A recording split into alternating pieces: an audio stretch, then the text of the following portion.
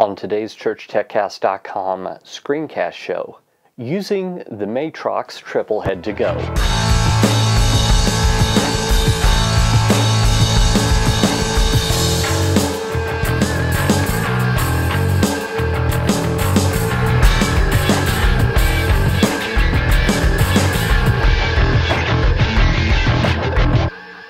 Hi, and welcome again to the ChurchTechCast.com screencast show. This is the show where every week I help you with the software that we use in the church. My name is Paul Allen Clifford.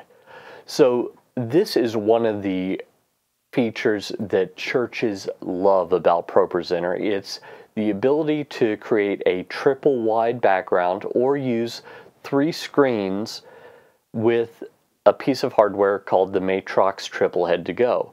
So I thought that we would talk about just the advantages of using it and also talk about the configuration in ProPresenter once you've got it working on your computer.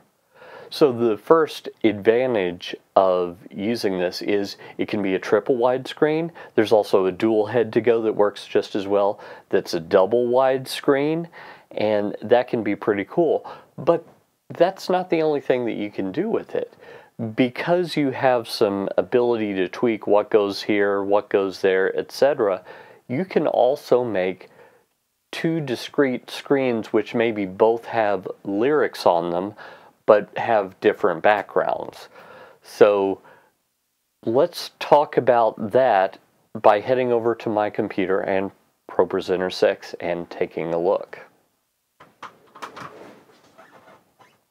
If you're contemplating using a Matrox triple head to go or the dual head to go, just 2 or 3, doesn't matter, what you need to understand is what it does and what advantages that's going to give you.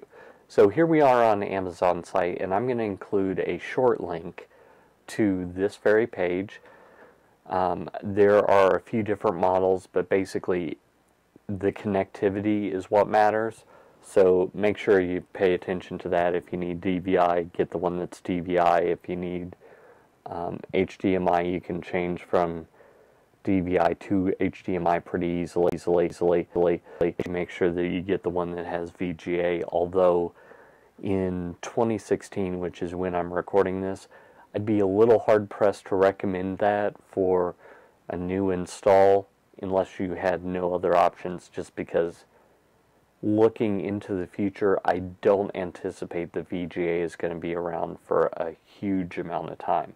So anyway, those are basically the differences between the monitors of the dual head to go and the triple head to go.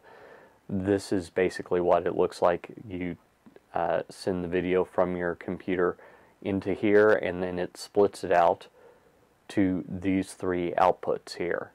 Now, they imagine that what basically this box is doing is it's presenting to the video card a triple wide screen. So this is, 1920 by 1080, 1920 by 1080, 1920 by 1080.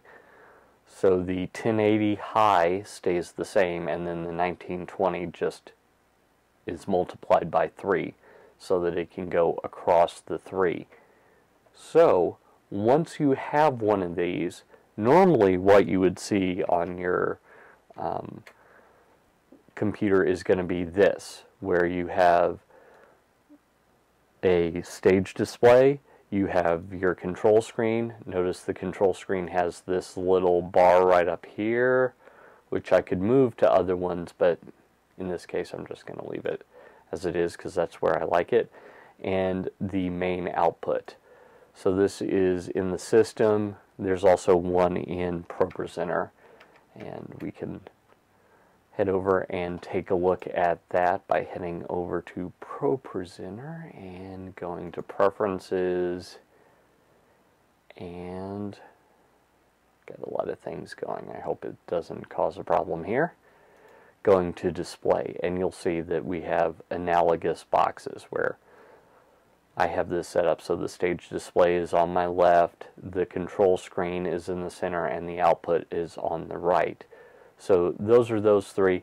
That's the way it normally is.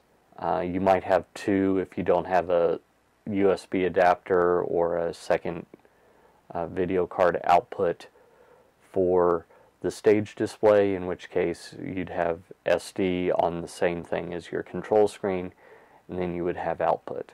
So that's what you would normally see. But let's just pretend that I've got a triple head to go in this system. I don't, but we can kind of pretend a little bit by going over here to modules and going to multiscreen, and we can click demo modules. Now, I'm not actually using this in any real sense. I'm just showing you what it can do. So the multi-screen module is the one that we're going to want to look at, and you'll notice we've got some more tabs up here, which this would just put this this would put a watermark on all those normally. So that's not something that you would want to do during church necessarily. You would want to buy it. But let's head over here to the multi-screen module, and you'll see that we have three different outputs here. Now with these, I have various settings that I can create, and I can create a new one every time, and I can call this, let's call this worship. Oops. Let's call that worship. And I could call this one message. And I could call this special music if I wanted to. And that's going to be helpful later on. So as we select this, you'll see that I've already done a few interesting things. But let's just start here on the special music thing. Let's say for special music that I wanted to put a prop on only one screen. In this case, I put the check mark on screen number 2, so the screen in the middle. Whether these are three screens separated like this here, or it's one long wide screen, doesn't matter all that much. Just keep that in mind that that's what you're doing here. So by checking this, I'm saying I do want a prop on screen number 2, but I don't want slides there. I want the slides on 1 and 3, but not 2. Now I can use different templates for each of these. So let's see here. Let's go with one that seems pretty obvious. And let's say, so I could potentially use a different template on each screen, and a template could include a background image as well as the formatting for the text, as these three do. Now I have the option of including the title if I wanted to, or the video and image, that layer. Now the live video layer, let's say I wanted to put live video in the center. I could do that. For some reason this isn't necessarily showing up, but maybe that's because I'm covering it up with a template that has something. Oh well, doesn't matter. So I can add things and have them show up on one place or the other. Now, one thing that you'll notice here is these are all checkboxes, so I could put it on 1, 2, or all 3, but the DVD only shows up on 1. And that's because of our friends in the movie industry. They only want video playing so many places, so that's why they've done it that way. So I could put it on 1, 2, or 3, but not 1 and 2, 2 and 3, 1 and 3. I can't do any of that. This is a radio button. I have one choice. So that's the first one. let's make that a triple screen. Okay, there we go. That's better. So that's why that wasn't working. I didn't have the layout set up correctly. I had it disabled. So you'll notice over here, by the way, when I do that, it shows the 3 watermarks and gives me a wider view. This is going to be less useful as a preview, but it's better than nothing if you don't have the outputs split to local monitors and you're in a different room or something like that. So that's what I would do there. Now I have this layout, and you'll notice that the special music has 3 different templates, but the worship does not.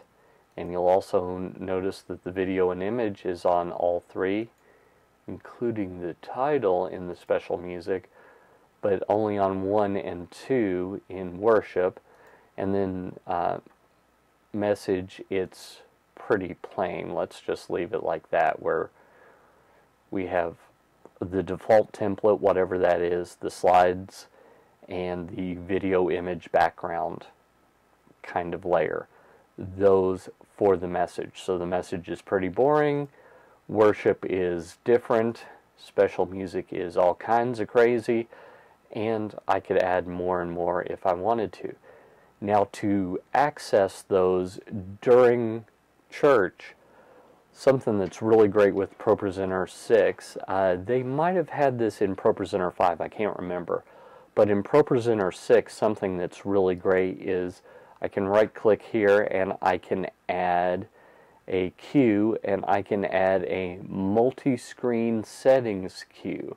So let's say I get to this particular slide, and this is special music, so I trigger the special music slide.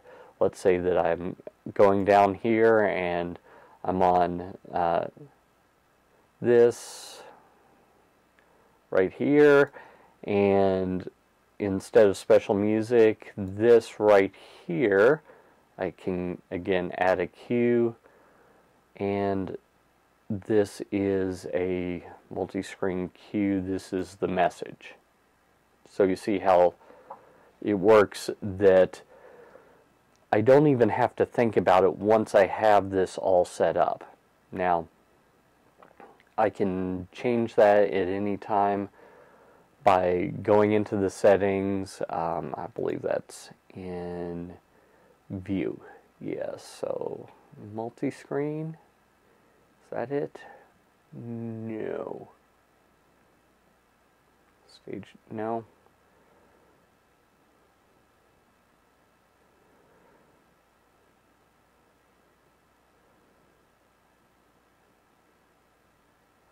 Multiscreen commands under action. So I can go in there, I can either click on these things, or I can use the keyboard shortcuts here.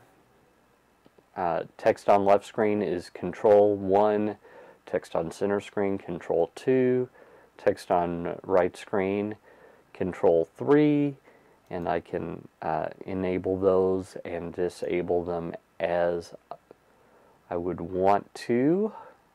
Going back, yep, so these are toggles, so it's either one or the other. Tile background, background on left screen, background on center screen, background on right screen. I have all those. This is Alt or Option Command.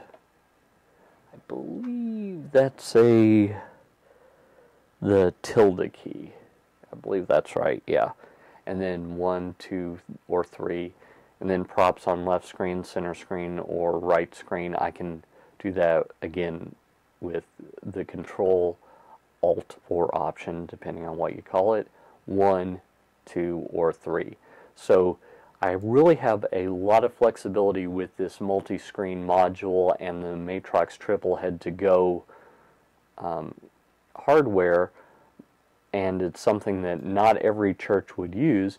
But let's talk about some alternative uses for it. Now, most churches are going to think, well, I'm going to have 3 screens up at the front of the building, and that's going to show that. those three screens don't all have to be there. You could potentially have different things going to each of those screens and have those screens in different locations. So you could potentially have those screens, one in the sanctuary, one for your live stream, and one for your televisions in the lobby, vestibule, whatever you call it, in your denomination area.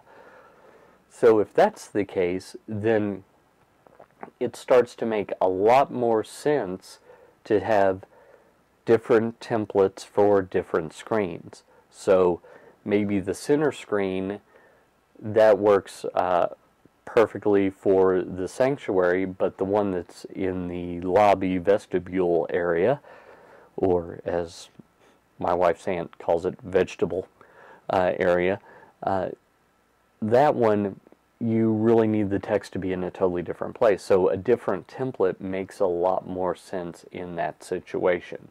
So I hope that now it's starting to make sense to you. This is a way that you can have the same content formatted different ways for three different audiences. And that's a kind of inexpensive way to do that. You know, when we look back here at the triple head to go, this is on Amazon. $300, that's less than the price of a decent computer, and it gives you more power, and you don't have to recruit another volunteer to do it. You don't have to buy the master-slave module for ProPresenter. You can just send one screen to one location, one to another, and one to a third. Sometimes they're the same, sometimes they're different, and it would just work perfectly in those situations, assuming that your computer could handle it. Well, I hope that helped you. I hope that now you know the advantages of using a Matrox triple head to go and some of the cool things that you can do with it. When you're done watching this video, if you're not there already, head over to trinitydigitalmedia.com, sign up for my newsletter, leave a comment under the video, subscribe to the podcast, etc. These are all great things that you can do over on my site, and I'd love for you to join me as we all go out and change eternity. Until next time, this is Paul Allen Clifford with trinitydigitalmedia.com.